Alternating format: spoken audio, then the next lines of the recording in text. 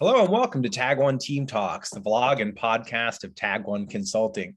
We're commemorating the 20th anniversary of Drupal with an interview series featuring community leaders talking about their Drupal experiences, how Drupal has impacted their personal and professional lives, what Drupal means to them, and their thoughts on the future of the platform and community. I'm Michael Meyers, the Managing Director of Tag1, and I'm joined today by James Rutherford, the Senior Manager of Strategic Partnerships at Pantheon. Welcome, James. Thank you so much for joining me today. Really appreciate it. Thanks, Mike. I'm really excited to be here. It's been something I've been looking forward to, and excited. I'm kind of looking back throughout what we've done in Drupal, and to have this conversation. Definitely. You are a longtime member of the community. You got involved around 2007, which is around 14 years ago. And if memory serves me correctly, that's right about when Drupal 5 was being released. Mm-hmm. You are one of the first 200,000 or so people to create an account on Drupal.org. Tell me, how did you first discover Drupal? Yeah, so at the time that we first discovered Drupal, I was just a few years out of college working at Georgia Public Broadcasting, which is a public media company. It serves the state of Georgia. And as a public media company, it actually serves multiple functions. There's an education function, there's a television function, a radio function, all of which serve the needs of the citizens of Georgia. And they actually have a need for a robust digital presence to help communicate with the citizens and serve their mission. And when I was hired there, they were, just like a lot of organizations at the time, running on a custom home-built Java JSP-based CMS. I had focused on Java in school and come out and had started working on Java JSP-based websites. So I was a good fit to join that team. But for a lot of the same reasons why Drupal and the open source movement have grown, it's tremendously difficult to serve the needs of an organization that big with a homegrown CMS. So every ask from internal teams was met with like really long timelines to do development. The stack was really fragile. And we, right around the time that I discovered Drupal, embarked on an internal project to evaluate what the next technologies we should rebuild the site in should be. And as part of that exercise, we did many projects. I did my first Rails project. We built like a little video site in Rails. We evaluated Joomla, did a microsite in Joomla, and spent a lot of time there. In hindsight, that seems maybe like, why would you do that? But at the time, Joomla also had a lot of adoption, was considered an extensible CMS, and seemed to have some motion. And then we did a mini project in Drupal 5. I felt really strongly that that was going to be the platform of choice, and we rebuilt GPV's website in Drupal 5. And I mean, it was really I think a little bit of luck for us because the team was pretty inexperienced. So we were maybe not evaluating it with the level of expertise that would be desired. But at the same time, it was an incredible project because even at that state for Drupal 5 level, what Drupal brought to the table really empowered a small, younger team to deliver a ton of value for Georgia Public Broadcasting. And we had a ton of false starts. We'll probably talk about this a little bit more, but if you look at my D.O history, there's a whole bunch of hilarious, like, how does this thing work? We added this module and all of a sudden performance is struggling and I can't figure out why. But what was tremendous about that is that we were able to interact with the community and very quickly solve problems. Like, that's a huge value add that I think a lot of organizations either overlook or are so used to, they don't get the value of that. Like the empowerment for, it was basically a less experienced team to be able to meet the needs of a larger organization and do so really effectively from a cost and a quality of the final product. I don't know if the earliest Drupal forums are still around, but I would be grateful if they were not. I'd hate to look back at some of the questions I asked. Wow. I actually really enjoy it. I mean, it's funny, but occasionally I will go back and look at my D.O profile and even like other forum stuff at the time, because it's this amazing like timestamp of my own career progression, and everybody starts, everybody's new at some point. And it's like my entire working record on Drupal is there on D.O, which is kind of cool to look back on. You remember, I should say, what do you remember about the project and your earliest experiences with Drupal? I remember when I first installed it, I was like, oh my God, look at all of these SQL queries on a single page. Like, this thing is going to fall over and die. Like, what am I doing? Like, why did I use this? I love that quote, or that anecdote. For me, it was a reconfiguring of my mindset around best practices and having to, and it took me a little while. I think my team adopted it earlier than I did, feeling very comfortable molding the requirements of the project to what Drupal was giving me and what the community was leading with, versus enforcing my own idea of what I thought was best and then trying to bend Drupal to my will. And a lot of my early posts and comments are areas where like I kind of struggled with that. And when I let go and started to really dive in and understand why Drupal was solving a problem the way that it did, and then help the people that I was serving to understand that value, that's when my Drupal proficiency took off, and that's when we started to get the most value out of it. So it took a little while to and I was a little horrified by like some of the choices around the way modules worked, but like after a while it clicks.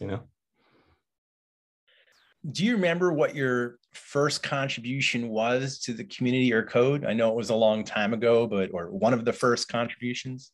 Yeah, I think I do. So fast forward from Georgia Public Broadcasting, I worked there for a couple of years, did that Drupal 5 site, was really, really successful. The state of Georgia was awesome. They loved the site. So we were able to go to Drupal cons and immerse our team in Drupal. And that led to me, I think at DrupalCon Boston, but then again in San Francisco, running into the founders of Media Current, and them knowing that I was from Atlanta and being interested in getting me to work for them. So when I went to work for them, one of my first big projects was for a company in Atlanta called Manhattan Associates. And they had a fairly complex site that was trying to solve problems around translation in D6, as well as leveraging some aspects of domain access to create microsites and some efficiencies from the theming layer that we built for them, which added a ton of complexity at the time in D6. That was tough. So I think my first module was something called language code alias, which basically tokenized the path prefix code so that we could use it in some of the workaround modules that we were developing. So very, very niche, but Manhattan Associates and the leadership there really bought into our vision of the fact that they're going to need this type of functionality for a long time. And it would be valuable for us to take time to put it on D.O and support it. I want to talk more about Media Current and your time there. But before we jump into that, there are many ways to contribute to Drupal. Code is just one of them. Could you tell us, what are some of your community contributions that you've made outside of the code base over the years? Yeah. We could do 4 hours on this. Maybe it's the most important thing to talk about on this type of conversation. I look back at all of the time that I've spent working in the Drupal community, which has been the vast majority of my career, all the Drupal cons that I went to. And if I think of my own personal contributions, I'd like to think that, frankly, a lot of it has come through mentoring. Like once I was started down my career path and was really convinced of the value of Drupal and thinking about how to leverage it correctly, thinking about how to communicate to customers or new people in the community, how to be successful in Drupal, whether that's career path, whether that's thought leadership.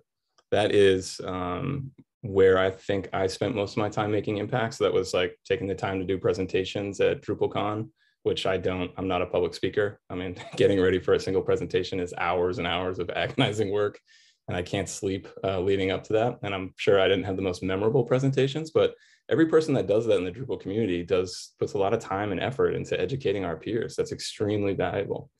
Other areas of impact would be like participating in birds of a feather sessions, helping to connect thought leaders in the space that, through my own professional circle, I see them working on the same problem and saying like, hey, we should all be working on this together, even if we're different organizations.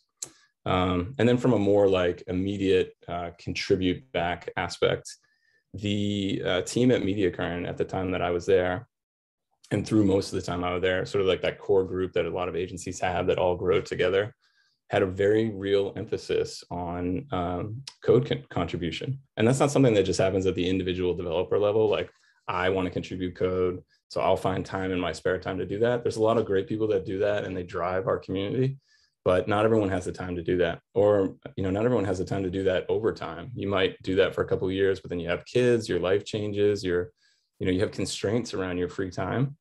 And so for our perspective, and this is still how I think Media Current operates today, but I can definitely say the time that I was there, we made a concerted effort from the first time we talked to a customer to how we managed our internal employees to try to drive time for the team to contribute back.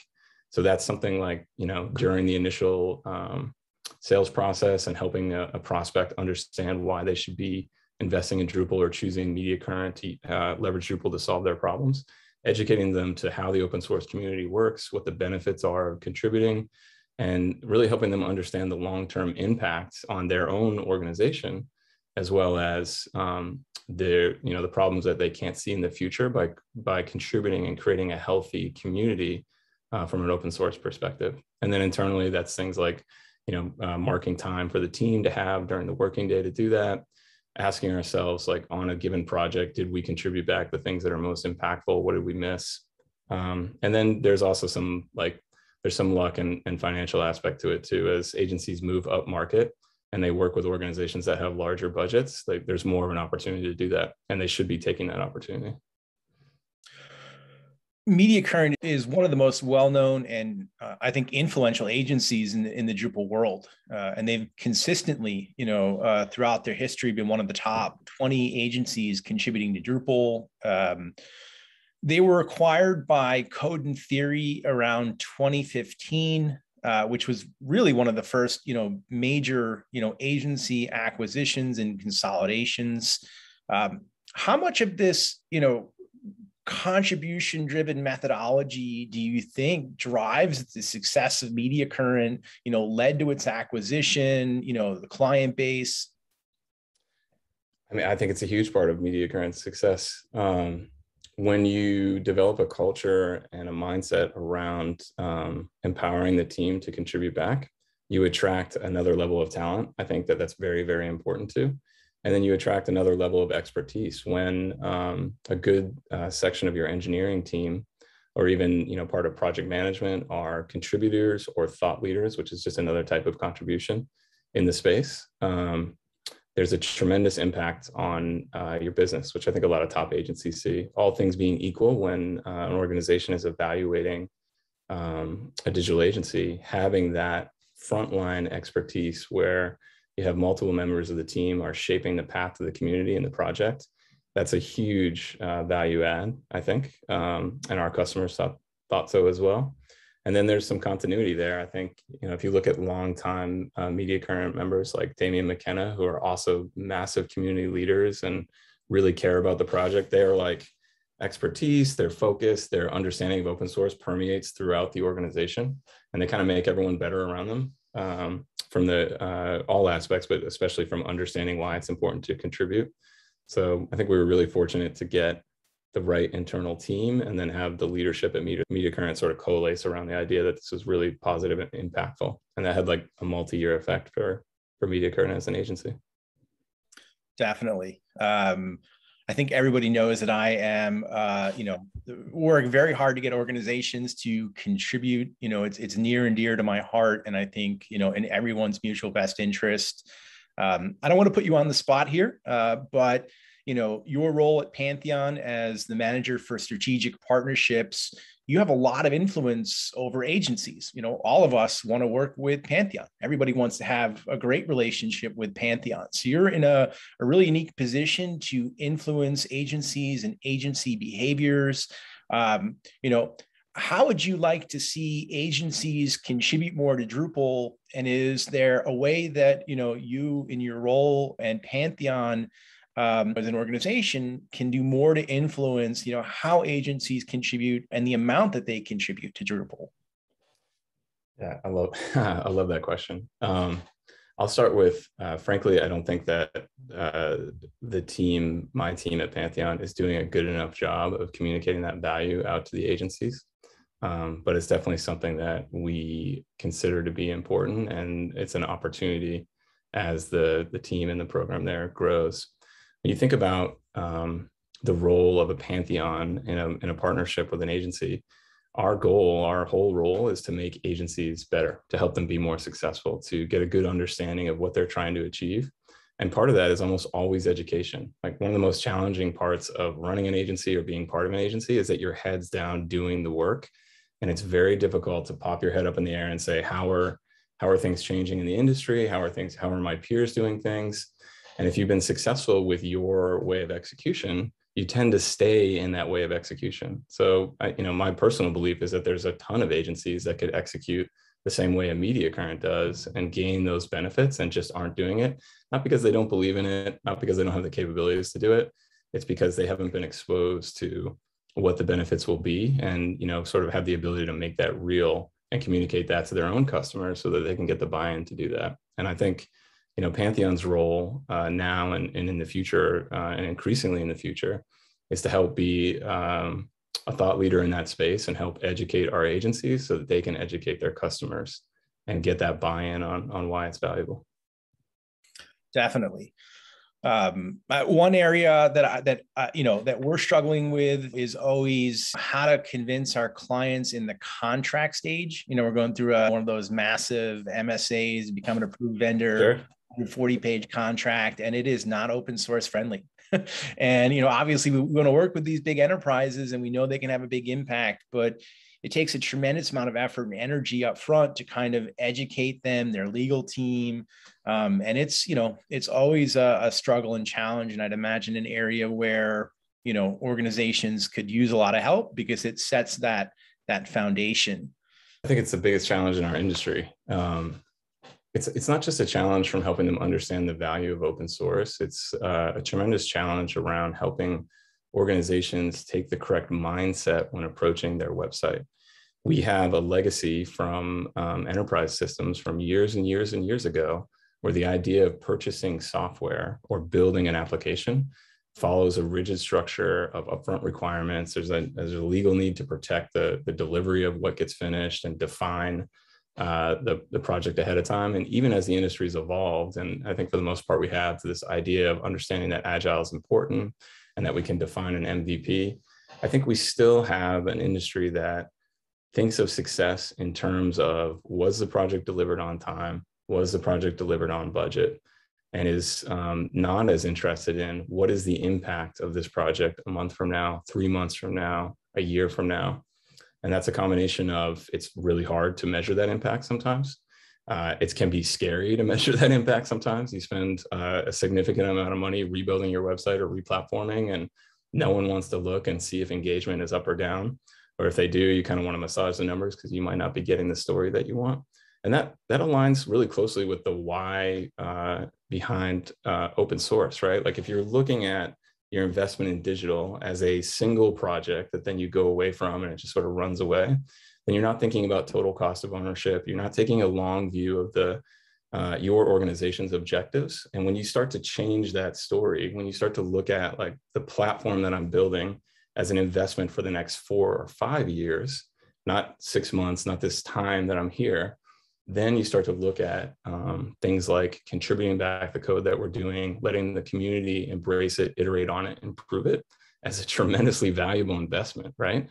Like just crazy, the free expertise that you're getting, looking at your code, iterating on it, contributing back, like probably key aspects of your own internal stack. So for organizations that can take that long view, which are rare, I think they get it and it's easier to communicate. And then maybe more tactically for organizations that don't get that, I think my experience has always been that as an agency, as a consultative partner, we have to be okay with meeting them on their terms for the initial project, even if we don't desire it, but then like be working from day one to help them understand the why of the way that we work and have our most successful projects, so that you can really knock that first one out of the park and gain the trust from that organization that the next thing that we do, the next phase for us, is going to consider things like contributions from open source, or take that longer view where we're comfortable understanding that it's just as important to understand if the website is impacting the business or the organization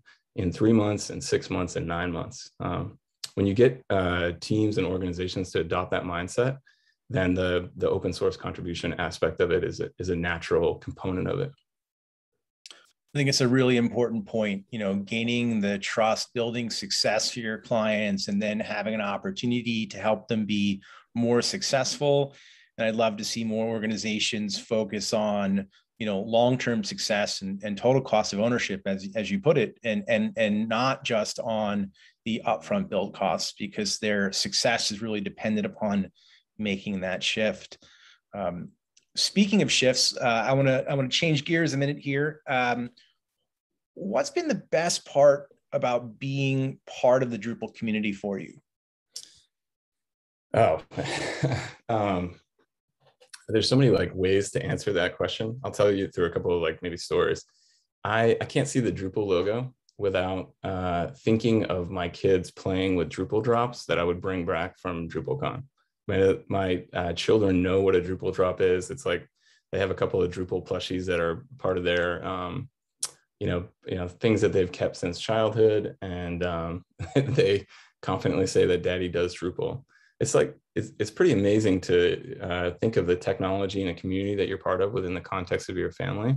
But that's absolutely what's happened to me. And then outside of my own personal family, my professional career, I would not be where I am today. I would not have got to work with the great people and amazing teams that I've gotten to work on without Drupal. And I think it's because the concept of open source as a project, and Drupal is obviously an open source project, attracts a certain type of person that's collaborative, that is here to do great work, but also is the type of person that you make connections with that lasts a really long time. I still talk to a team that I worked with at Georgia Public Broadcasting. I'm still close with the team that I worked with at Media Current.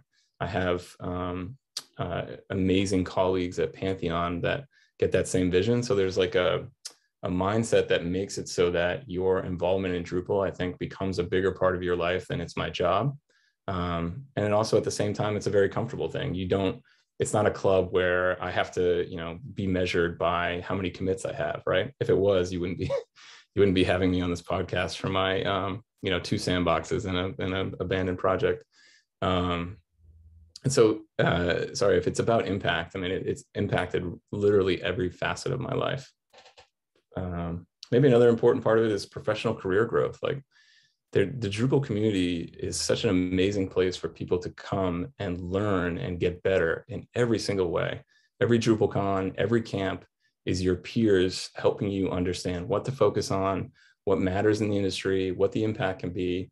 And then coming in, I've never ever seen a interaction in the Drupal community. I'm sure with thousands of us, it happens occasionally, but from my own personal experience, where someone can be brand new and they get guidance and direction. What are the next steps? How to focus? What to think about if they want to make a career here? Or someone could have been in the community for 10 years and we're just sharing anecdotes, or even the latest thing that we're focusing on. So it's a pretty impactful mindset that I think the community has, and something that I'm really grateful that I got to be and continue to be part of.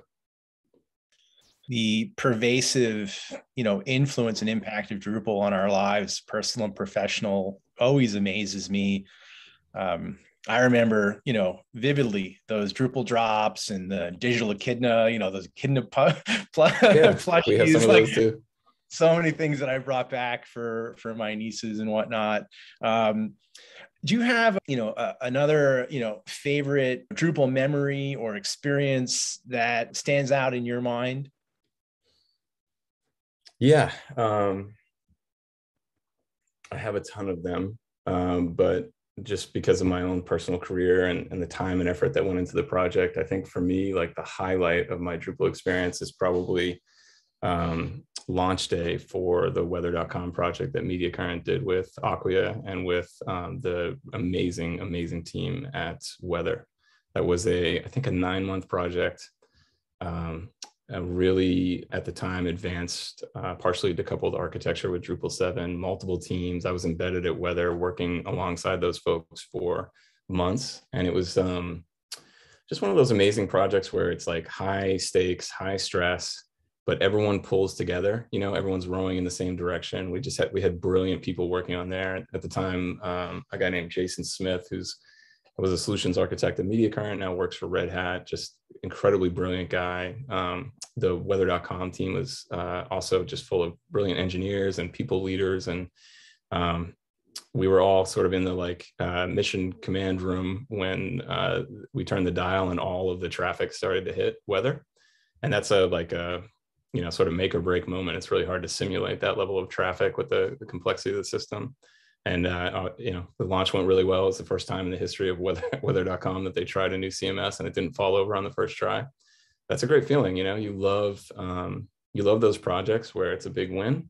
But more importantly, to me, it became lifelong friendships. Again, associated with Drupal, I still talk to a lot of that team at Weather, even though they're on to different things and different projects and maybe even different technologies. So yeah, that was a big one. That was a standout moment in the history of Drupal, I think. I mean, I think so too. Yeah, I think it was a first top 10 website, maybe only top 10 website to use Drupal. There are a couple top 100s, but that was by far, in a way, one of the biggest public launches ever, if not the biggest, and a marquee, for Drupal. So we talked a lot about, positive impacts and your favorite things about Drupal. I'm curious, we'll get a little controversial here maybe. What is your least favorite aspect of Drupal or the Drupal community? Ooh, least favorite aspect. I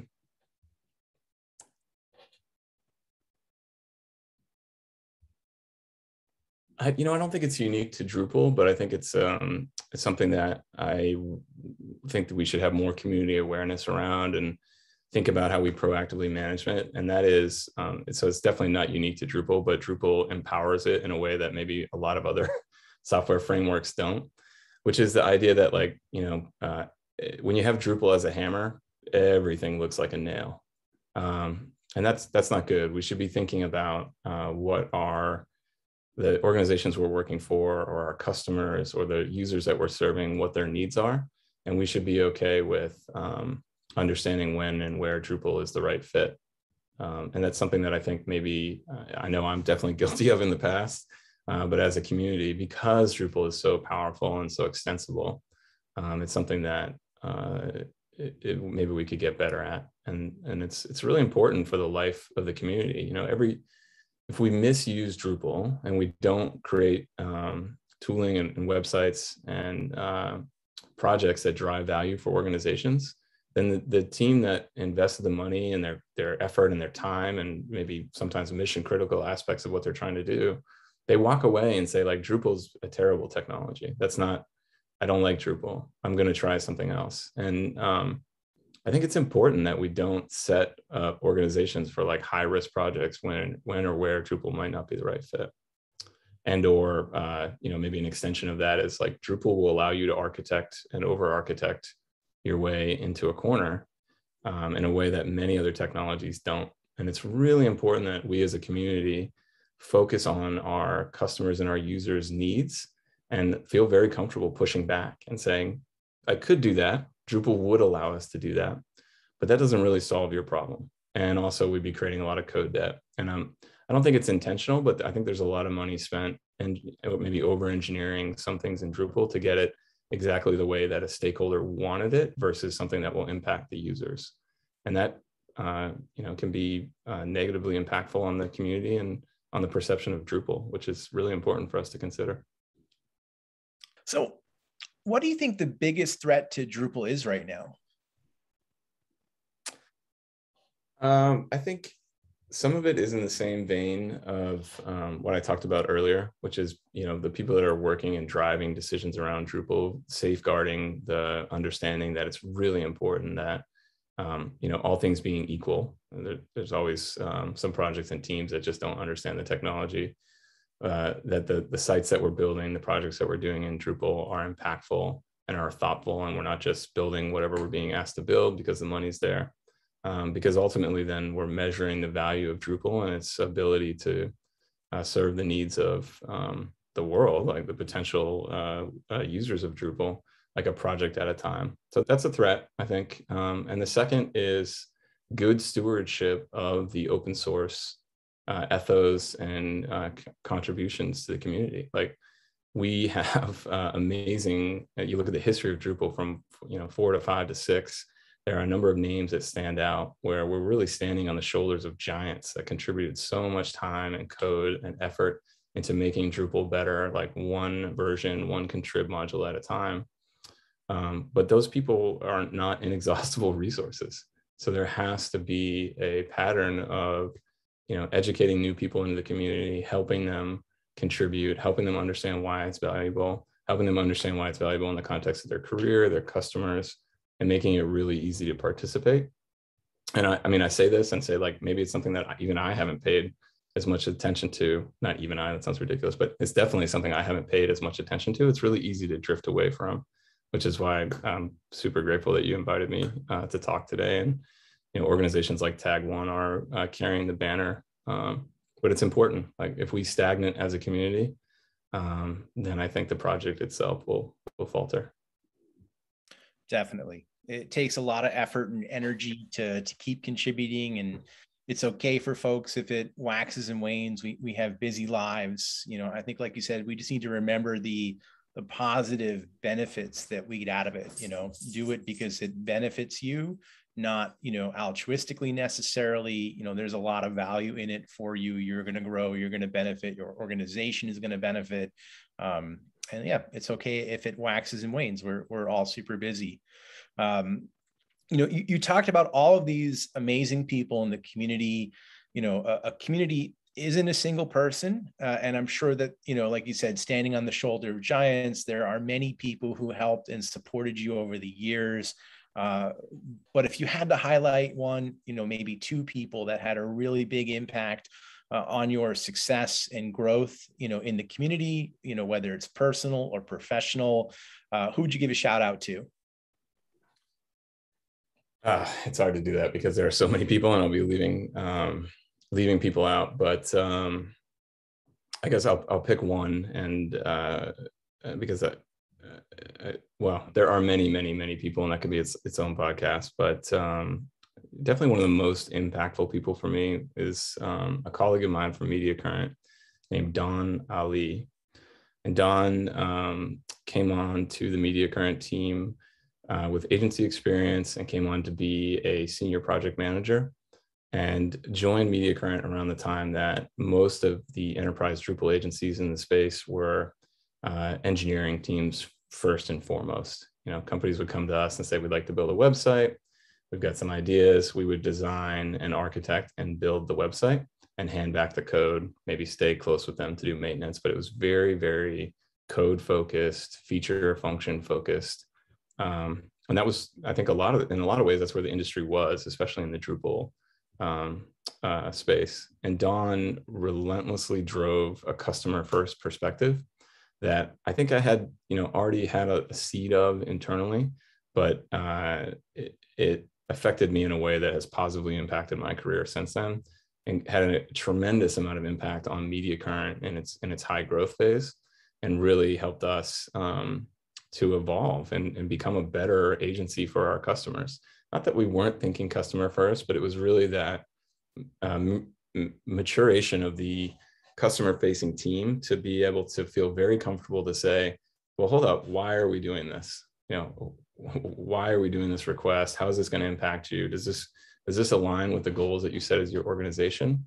And when you have those conversations and you help teams, you help your customers realize their goals and kind of stop being an order taker, that's when you build long-term partnerships. Absolutely. And that's the only way to do it. And that affects everything from, for me, my own personal satisfaction. We want not just successful projects, but like really, really happy customers that you build long-term relationships with.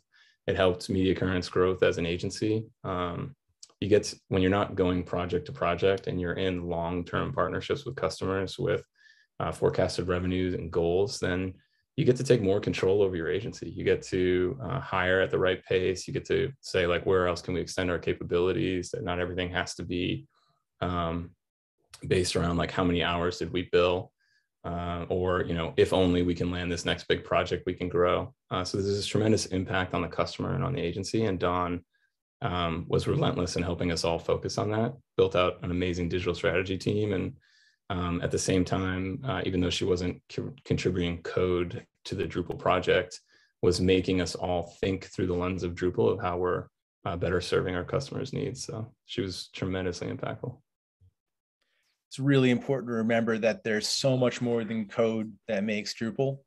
And there are ways for everybody to get involved and to contribute in ways that everybody can learn and benefit. Before we wrap up, I want to ask you to pass the torch. You mentioned all these great people that have made, contributions to Drupal. When you think of someone who's had a lot of influence, a lot of impact on the platform and the community over the years, what's one of the first names that comes to mind, and why do you think I should reach out to them? So Dawn doesn't have a commit to her name, but I absolutely think that you should reach out to Dawn. She actually works at Red Hat now and works with the Drupal team there, has spent the same amount of time I think we have or thereabouts directly focused on Drupal projects.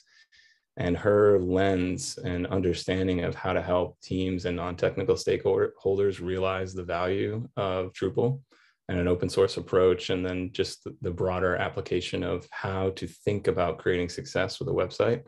And she's a great speaker, and I think she'd be valuable for your interview. So I would recommend Dawn. Awesome. Thank you. I will definitely reach out to her. James, really appreciate you joining me today. To all our viewers, we really appreciate you joining us as well. If you like this talk, please remember to upvote, subscribe, and share it out. You can check out all our interviews in this series at tag1.com/20. That's 20. You can also check out our past Tag1 Team Talks and the latest technology topics at tag1.com/talks. As always, we'd love your feedback and any topic suggestions. You can write to us at talks@tag1.com. That's tag1.com. Thanks again for tuning in. Take care, everybody. Thanks, Mike.